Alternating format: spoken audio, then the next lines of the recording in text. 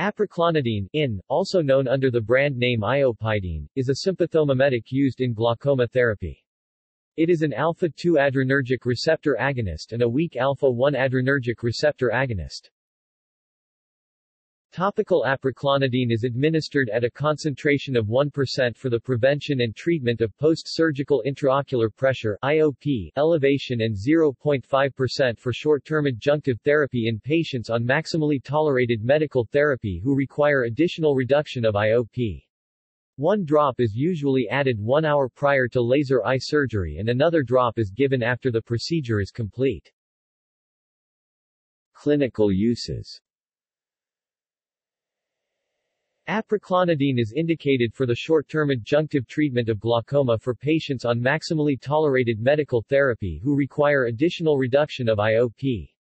These patients, who are treated with apraclonidine to delay surgery, should have frequent follow-up examinations and treatment should be discontinued if the intraocular pressure rises significantly. Apraclonidine may be useful in the diagnosis of Horner's syndrome. In Horner's syndrome, the sympathetic innervation to the pupillary dilator muscle is lost. The affected pupil is thus myotic and the pupillary dilator responds to denervation by increasing alpha-1 receptors. Apraclonidine is useful in this case due to its weak alpha-1 adrenergic properties. When applied to the denervated, and thus hypersensitive pupillary dilator muscle, a supernormal dilatory response is generated in which the pupil dilates to a degree greater than that which would be seen in a non-denervated muscle. This causes the reversal of anisocoria that is characteristic of Horner's. Topical apraclonidine can also decrease IOP in glaucoma patients by increasing trabecular outflow, in a similar way to clonidine, but without the cardiovascular side effects. Apraclonidine has been compared with other treatments such as brimonidine and pilocarpine in preventing IOP spikes after laser trabeculoplasty.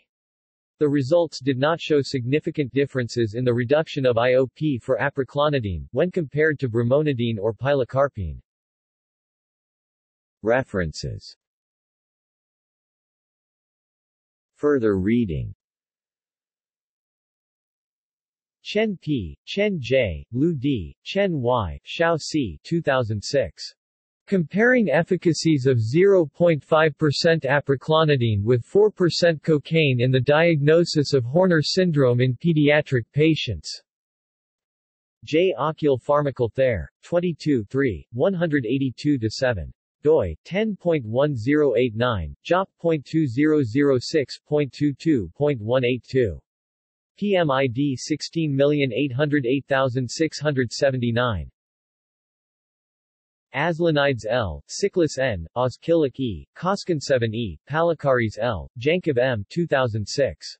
The Effect of Topical Apraclonidine on Subconjunctival Hemorrhage and Flap Adherence in LASIK Patients. J. Refract Serg. 22 585-8. PMID 16805122. Koch F., Kansu T., Kavung Q. S., Farad E. 2006.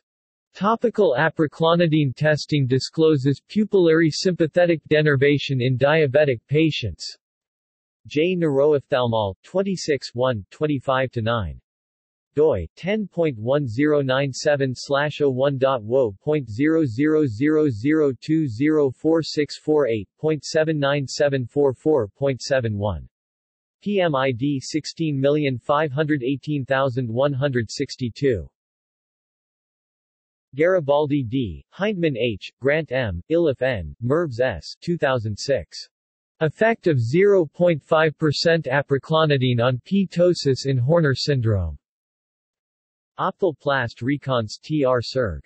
22 53-5. doi, 10.1097/01.IOP.000196322.05586.6a. PMID 16418668. Onal S., Gozum N., Buchakoglu A. 2005. Effect of apraclonidine versus dorzolamide on intraocular pressure after phacoemulsification. Ophthalmic Serg Lasers Imaging. 36 457-62. PMID 16355950. External links. Iopidine prescribing information from the FDA website.